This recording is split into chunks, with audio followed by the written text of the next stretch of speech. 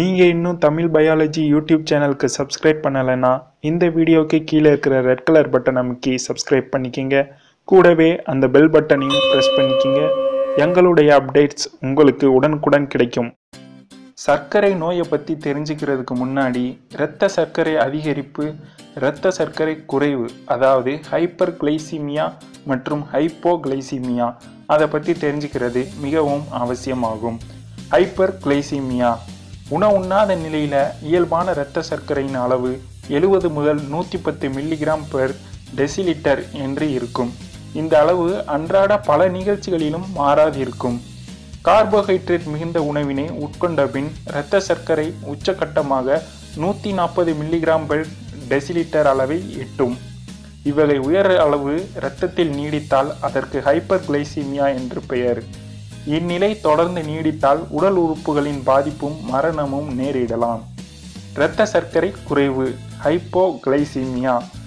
இந்நிலையில் இரத்த பிளாஸ்மாவில் குளுக்கோஸின் அளவு குறையும். உணவுண்ணா நிலையில் மிகவும் குறைந்துவிடும். இதற்கு உண்ணாநிலை ஹைப்போகிளைசீமியா என்று பெயர். அதிக அளவு இன்சுலின் சுரப்பு, பிற உடற்செயற் காரணிகளால் சர்க்கரை குறைவு நிலை தோன்றுகிறது. ஹைப்போகிளைசீமியா நிலைக்கு சர்க்கரையின் அளவினை குறிப்பிட்டு சொல்லுதல் இயலாது. உணவுண்ணா நிலையில் இரத்த சர்க்கரை அளவு குறைவினால் பசி உணர்வு, அதிகரிக்கப்பட்ட இதய துடிப்பு, பதற்றம் போன்றவை ஏற்படுகிறது. இத்தன்மைகள் பரிவு நரம்பு மண்டலத்தின் செயல்களால் தோன்றுகின்றன. மூளைக்கு கிடைக்கும் குளுக்கோஸ் சர்க்கரையின் அளவு குறைவதால் தலைவலி, குழப்பம், பேச்சு குளறல் போன்றவை ஏற்படுகிறது.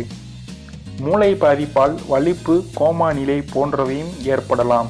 டயாபெட்டிஸ் என்னும் சொல் கிரேக்க மொழியில் ஓடுகுழல் அல்லது ஊடாக ஓடுதல் என்னும் பொருள் கொண்டது.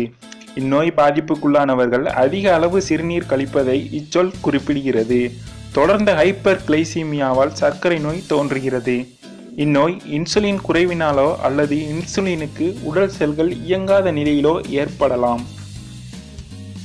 2 வகை டயாபெட்டிஸ் உண்டு.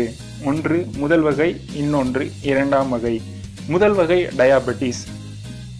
இவ்வகை நோயில் லாங்கர்ஹான் திட்டுகளிலும் பிளாஸ்மாவிலும் இன்சுலின் ஹார்மோன் மிகவும் குறைந்திருக்கும். இரண்டாம் வகை டயாபெட்டிஸ். இரத்த பிளாஸ்மாவில் இன்சுலின் இயல்பான அல்லது இயல்பிற்கும் அதிகமான நிலைகளில் இருக்கும்.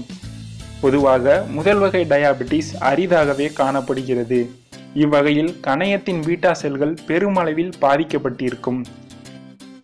இரண்டாம் வகை டயாபெட்டிஸ் உடல் குண்டாதல், அதிக உணவு உட்கொள்ளுதல், உடற்பயிற்சியின்மை போன்றவற்றால் ஏற்படும். உணவின் வழியாக பெறும் கலோரி அளவினை கட்டுப்படுத்துவதால் செல்களின் இன்சுலினால் தூண்டப்பெறும் திறன் அதிகப்படுத்தலாம்.